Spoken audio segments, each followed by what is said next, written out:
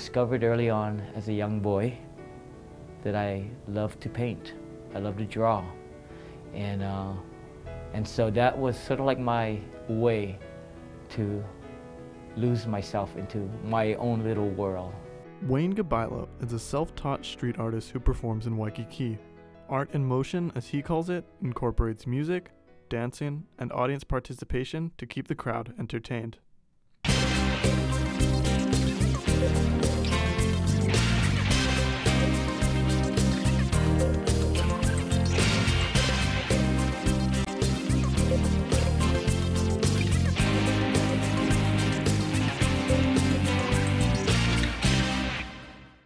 A key feature of his style is that it looks like a chaotic mess of flying paint, ripped up newspaper, and bottle caps.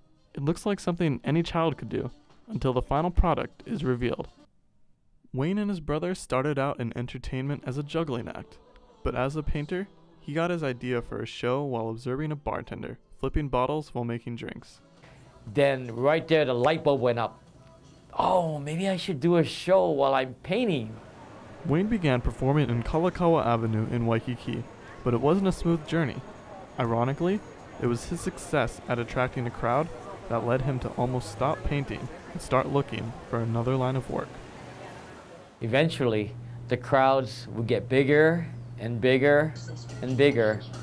That affected me because the police would shut down my show. I had to have a bodyguard watch so the crowd wouldn't get too big. And then eventually I did get a citation from the police. That caused me to stop painting on Waikiki. A chance meeting with the chef from Tanaka of Tokyo took him to King's Village. The chef offered Wayne a job because he thought Wayne's juggling ability made him a good candidate to become a teppanyaki chef. But Wayne saw another opportunity to paint. An idea came in my head. But this looks like a nice place to paint. I wonder if I talk to the management, they'll let me do my show here. Wayne was able to convince management to give him a shot at performing at King's Village. So they said, well, we can try you out for 1 week. And that's all I needed, a chance.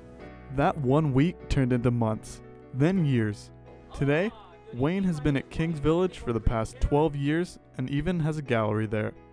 Wayne Gabailo believes that art can be anything that you have a passion for. Through his art, he hopes to inspire others to find their passions. This is Daniel Kam from Mid-Pacific Institute for HIKI No.